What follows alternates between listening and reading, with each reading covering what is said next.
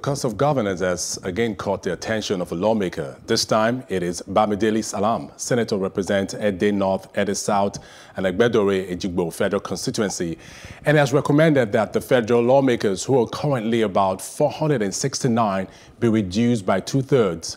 Other lawmakers, such as Rochas Okorocha, Senator representing Imo West Senatorial District, and Dino Melaye, made similar calls in October 2019 and also in 2015, respectively.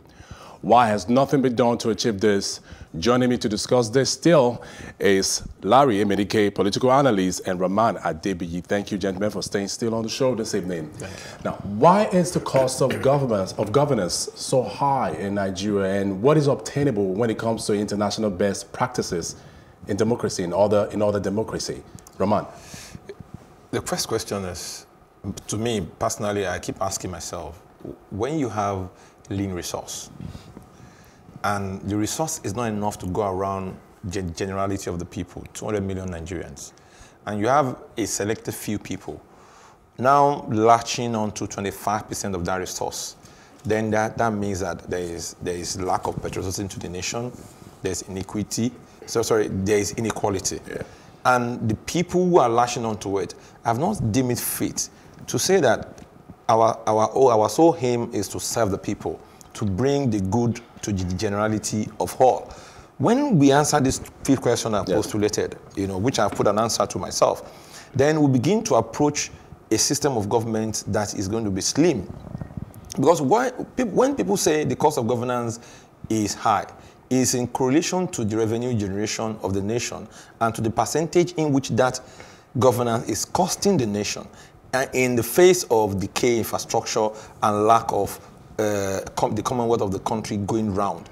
And in the face of all this, you now find that the little that is left out of the 75%, a lot of this same caliber of people now have access to it, and then they loot the life out of it.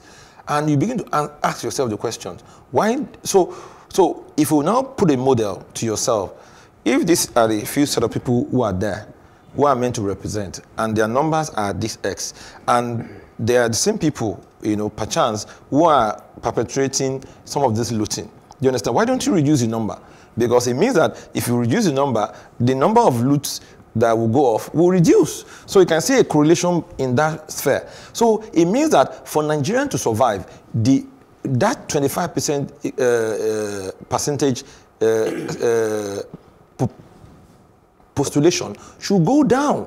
When it goes down, it will free up resource for other activities of government like education, health, transportation, and what have you. So for calling that the percentage of government should go down, I think it's a call we've been making at several opportunities that we've had on the media before now. And I think we should continue to make that call. And I'm happy that people in the House of Assembly, in the House of Assembly, in the chamber, the red chamber, and everybody is now calling for that, because we need to reduce the cost of governance, because it is ripping this country off, and it is making this country somewhat ungovernable.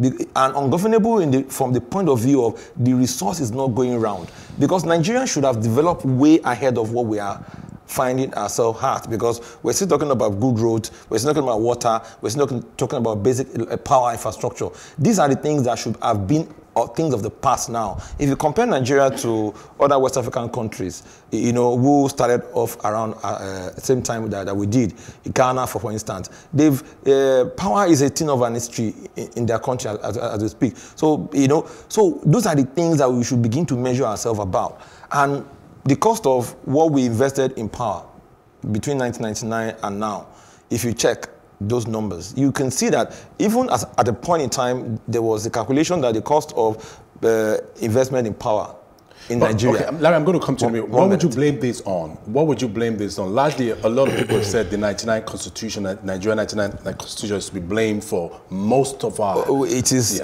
two things. Yes. You can't blame the Constitution. You can blame the active player, because that same Constitution, if players who are sincere are applying it, you find a fair system. And what do I say? You find before now that the Revenue Mobilization and Fiscal Commission... You don't think its amendment would solve most of this Fiscal problems? Commission was meant to be the authority that regulates what the House of Assembly members take home. But suddenly, in the course of their life, in the course of the regime, we saw that they begin to arrogate to themselves, their remuneration. They begin to arrogate to themselves the constituency projects. They begin to arrogate to themselves some other fringe benefits. So you can see, so it's not about the constitution, it's about the people. All right. Larry, let's have your reaction on this. You see, sometimes I think I've said much about this particular issue of the National Assembly and all this grandstanding coming from some of these proponents of bringing down the number of... you call it grandstanding? Yes, because I think they are excited fellows. They believe they can just come up and create an impression that people, because of a popular views that are being held, which as far as I'm concerned has to do with more, of politics. You see, when I look at when this particular idea of having 100 and something senators and 300 and something House of Reps members from the federal, I look at when we had that particular issue, we are not up to 200 million.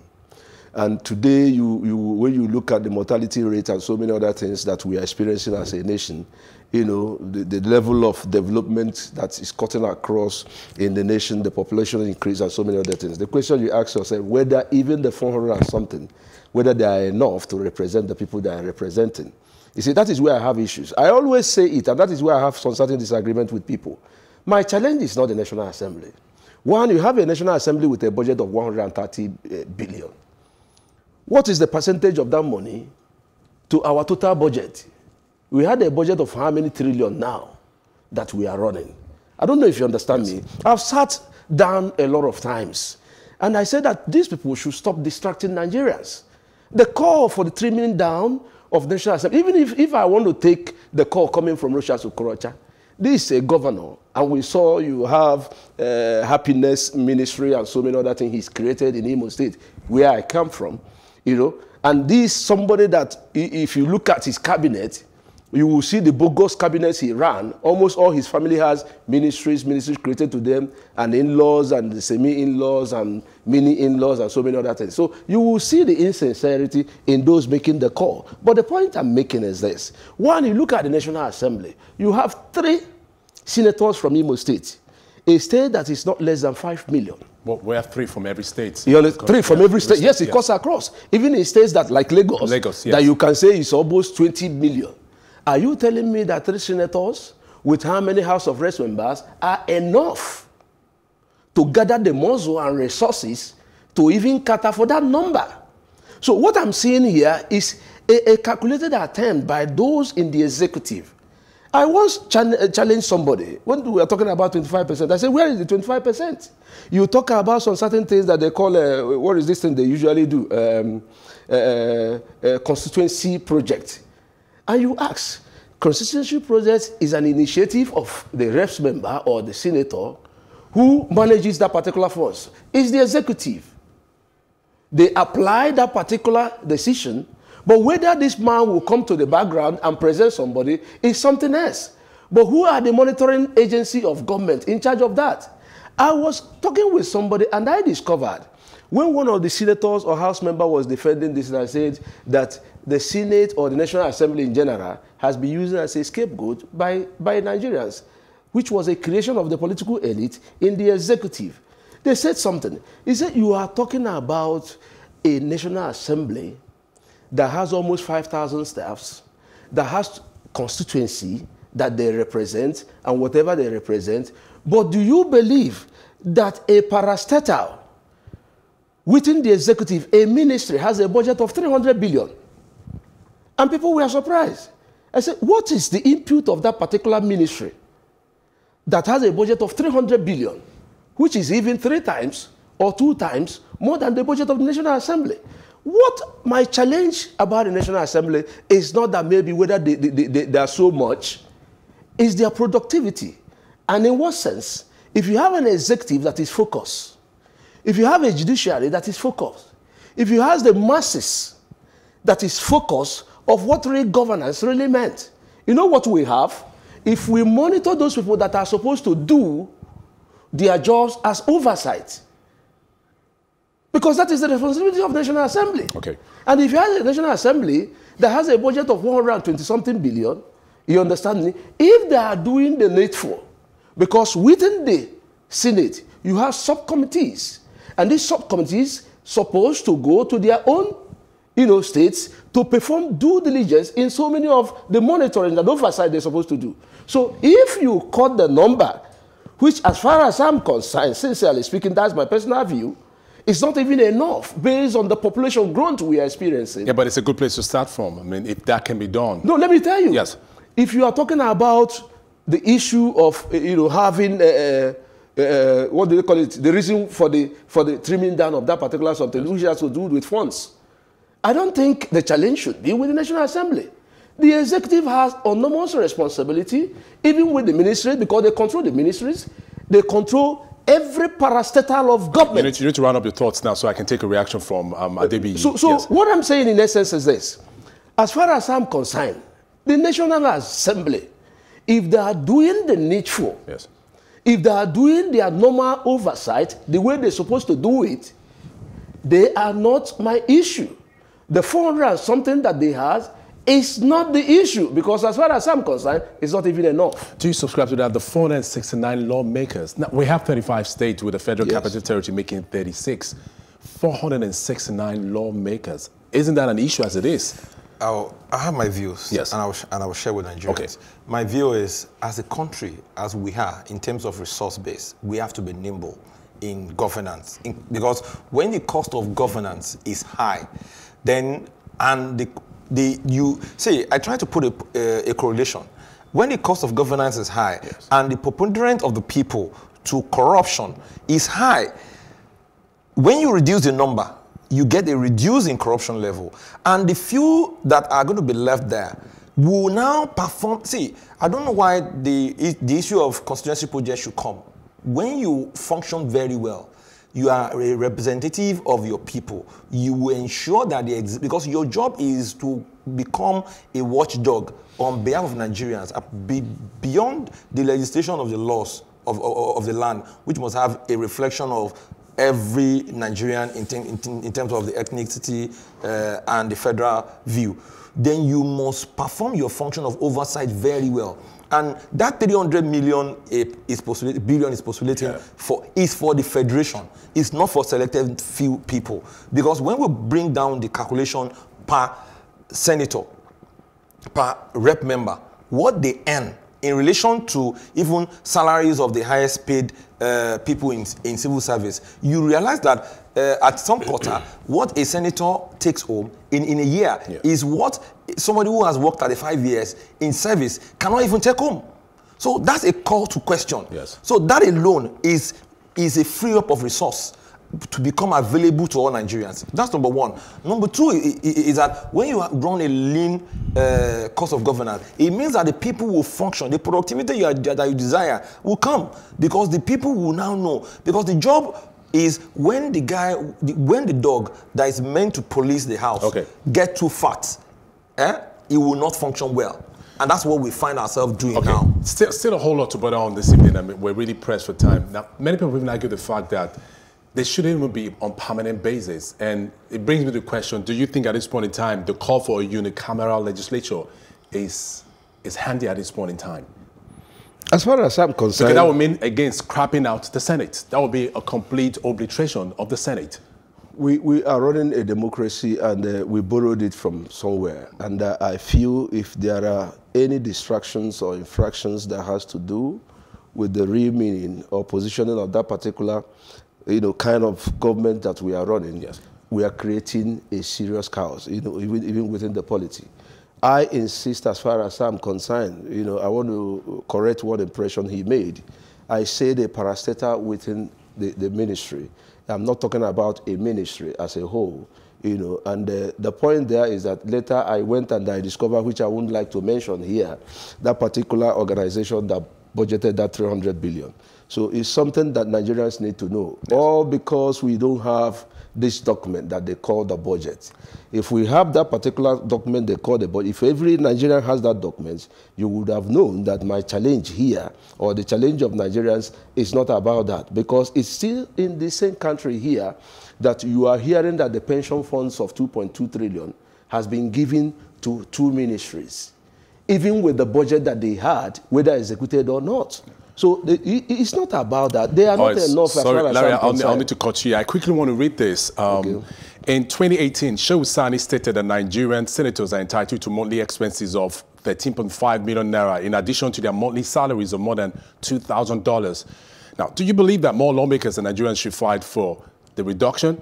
And then again, Okorocha argued in October 2019 that the total number of federal lawmakers should be reviewed to 146, while Dino Melaye stated as something similar in 2015, but as regard their salaries and allowances, unicameral legislature. Do you subscribe to that?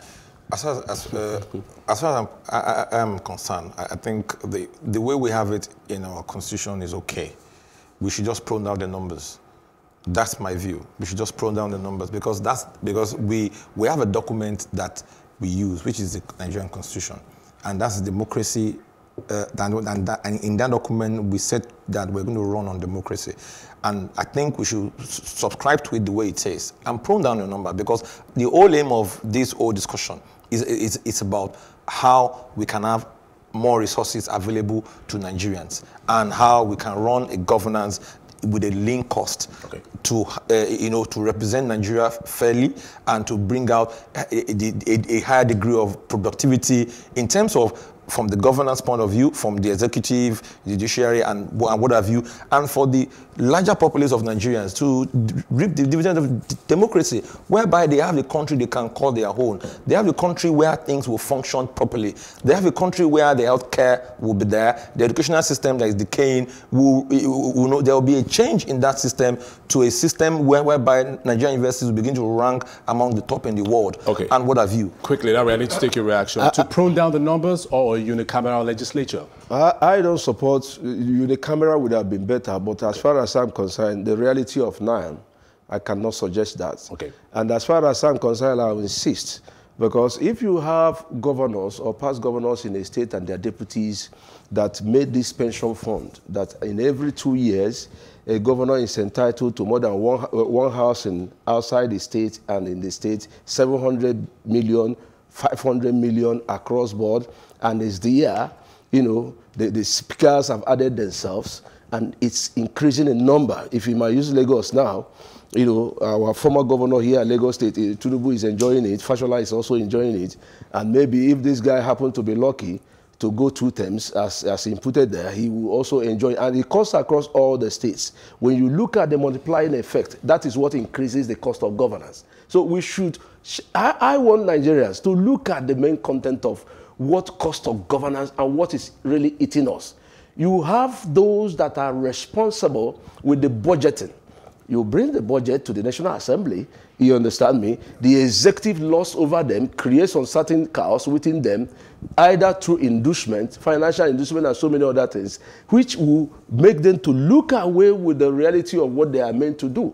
So I think what the National Assembly needs now is strengthening. Let's give them the support to strengthen them, to make them not to lose focus, but to have direct focus on real oversight as what they're supposed to be doing. Thank you very much, Larry, Emenike, and also Rahman Adebiyi for being part of Plus Politics this evening. Thanks for staying with us. We'll take our Plus report now. When we return, I'll be giving you my take. Stay with us. The Chief of Army Staff, Lieutenant General Ejigbo Federal, has reiterated the Nigerian Army's commitment to ensuring the welfare of troops deployed to the Northeast. General Buratai, while commissioning several projects, said personnel of the Nigerian Army will continue to perform their constitutional responsibilities. He also laid the foundation for the construction of the perimeter fence of the barracks and called on the personnel of the Army to consolidate on the gains made against Boko Haram in the last few years. My vision for the Nigerian Army places premium and of course, on the welfare of the troops and their families. Thus, the Entrepreneurship and Skill Acquisition Center is expected to develop the skills of the youths and women here in the cantonment in becoming self-reliant.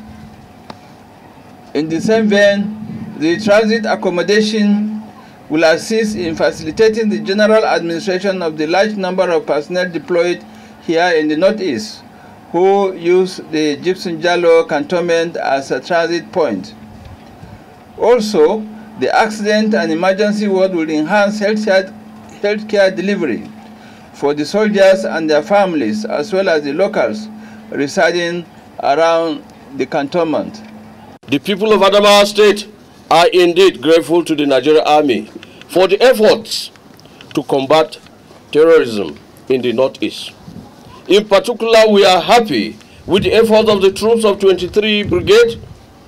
To reciprocate your efforts, the Adamawa State Government is making effort to assist in renovating the government day secondary school and road network in Gypsum Jalo cantonment. The provision of these projects no doubt will greatly enhance the welfare of our troops and their families. We are therefore most grateful, sir, for your keen interest in looking into the welfare needs of the troops of 3 Division and the Nigerian Army in general. The center comprises departments for computer studies, barbing, hairdressing, handcrafts, block making, amongst several others. In the interim, the 23 Brigade Education Officer has been tasked to coordinate the activities of the center.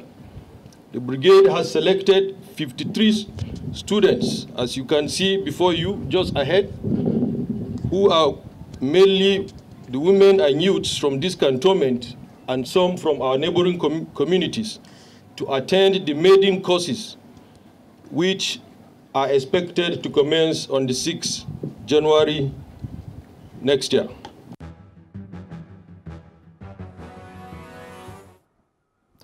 Here is my take.